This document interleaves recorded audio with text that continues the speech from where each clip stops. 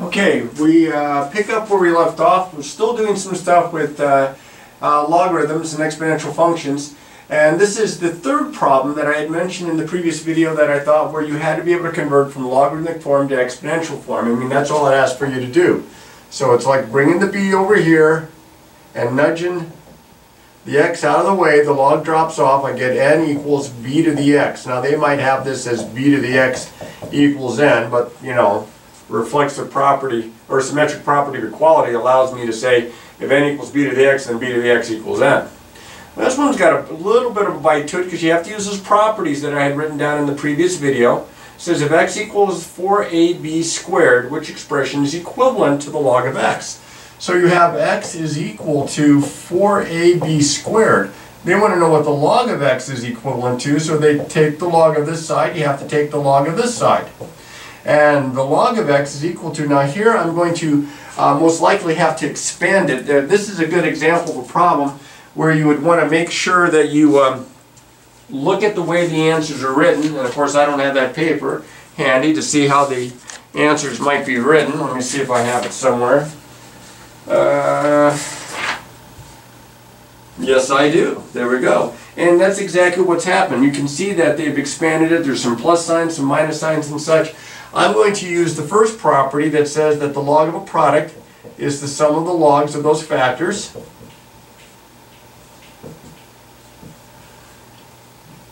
Now, you look there and you say, well, wait a minute, I don't see any b squareds. Well, that's where they use the third property, which I've already used in a previous problem, the other video, and you bring that as a factor out in front. So this is log of 4 plus the log of a plus 2 log of b.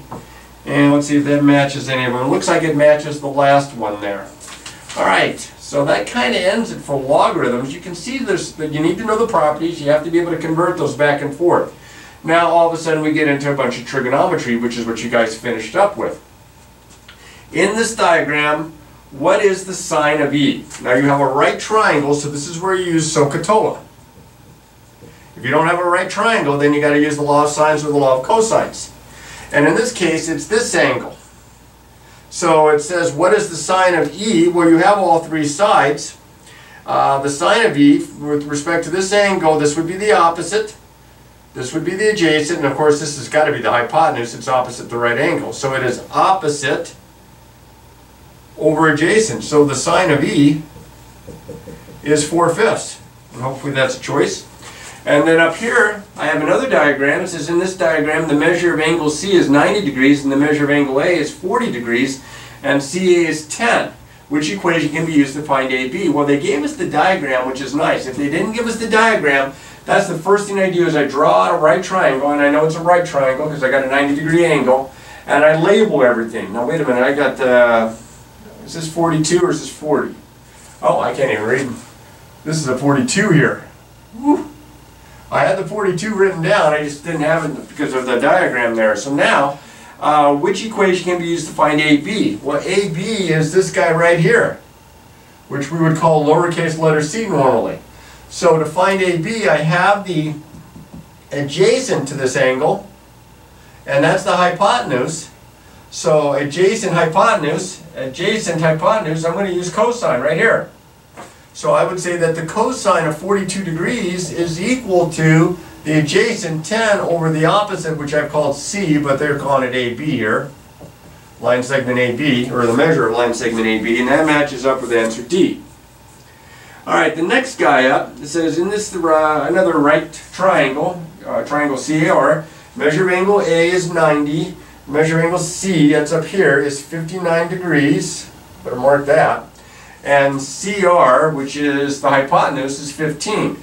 If AR is represented by C, so that's this segment here, C, which equation can be used to find C? Well, again, this is a right triangle. You're going to use SOHCAHTOA. And with respect to this angle, this is the opposite. This is the hypotenuse. You're going to use sine. So I would say that the sine of 59 degrees is equal to C over 15. Now, they might have that, they might have multiplied it out. No, they have that, and it's answer A. They were just like this. 31. In the diagram of this unit circle means center 0, 0, radius 1, right, radius 1.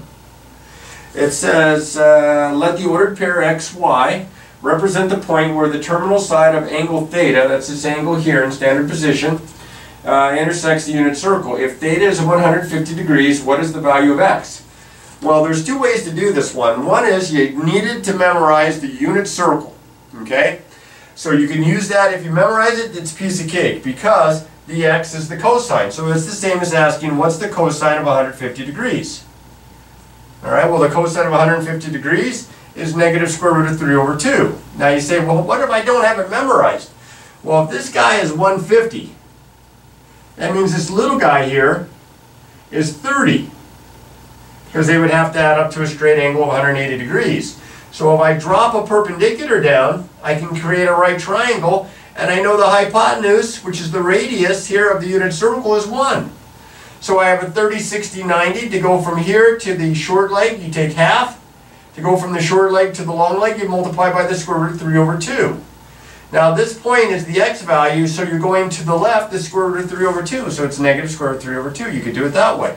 It takes a little longer to draw these out, but you can do it this way. Problem number 32 does not have a diagram, and I'm probably going to draw one out here. Jack is planting a triangular rose garden, and the lengths of the two sides of the plot are 8 feet and 12 feet, and the angle between them is 87 degrees. Now this does not mean I have a right triangle, so I'm just going to create something here. I'm going to say that this is 8 feet, I'm going to say this is 12 feet, and the angle in between is 87 degrees. What expression could be used to find the area of the garden? Well, the area of a garden, I'm going to use K for area, is 1/2 times one side times another side, times the sine of the included angle. Or I think in the book they would like 1/2 AB sine C, kind of a deal like that, or 1/2 BC sine A. But here's two sides and here's the included angle, so my area is equal to 1/2 times 8 times 12 times the sine of 87 degrees. Now, this is where you would get a calculator out and approximate this, except that I looked at the answers. I think it's this one. Yeah, and they don't have the answer written out as an approximation. They left it out as a product like this. Now, he has a mistake in that problems answers for C and D have a 12 kind of on the outside. I think that 12 is supposed to have been crossed out there, so you could probably ignore those and go with answer D here. That matches answer D. 1/2 times one side times another side times the sine of the angle in between the two sides in the included angle. If placed in standard position, number 33 here, an angle of 11 pi over 6 has the same terminal side as an angle of what? Now, I've got this diagram here, so I'm just going to kind of take advantage of it here. I'm going to erase a little bit of this. And I'm going to try to create an angle, at least approximate, an angle of 11 pi over 6. 11 pi over 6 would go all the way around like this. Okay? Where this angle right here is coming downward is negative pi over 6. And so I think, oh, it's going to be negative pi over 6. And then I look and I notice that all my answers are in degrees. So the first thing I'm going to do is take 11 pi over 6 and I'm going to change it in degrees by multiplying it times 180 over pi. The pi's cancel, 6 goes in that one, 6 goes into that 30 times, so I have 330 degrees. Now you'd know that if you memorize the table. 330 degrees means 330 this way means negative 30 this way. And then I go to look at my answers and I see, hey, they got negative 30 there at answer B. There's my guy, because we know it's 360 all the way around. So this is going to be negative 30 degrees. There are lots of possible answers, but that's the one that matches. What's the radian measure of an angle whose measure is negative 420 degrees? Well, I just converted radians to degrees by multiplying by 180 over pi. To change degrees into radians, you multiply by pi over 180. Now I have a negative times a positive, so that's going to be negative. 60 goes in there 3 times, 60 goes in there 7, so it's negative 7 pi over 3. And that's the answer for number 34. So we're getting there. Almost done with the multiple choice, about 68% of the way done here. And then I think there are 5 free responses, so we're getting there.